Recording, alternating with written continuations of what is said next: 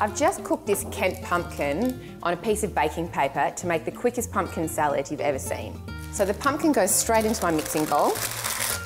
And I've got some coriander, just some leaves that I've picked, some sweet chilli sauce.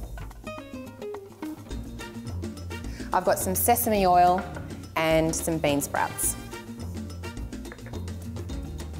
I'm going to season with a little bit of salt and pepper and then just mix it all around, ready to serve.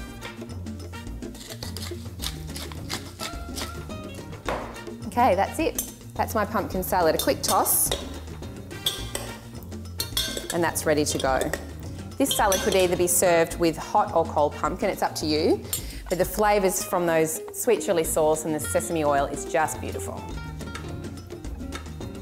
Wow, it smells amazing. I'm serving my salad warm.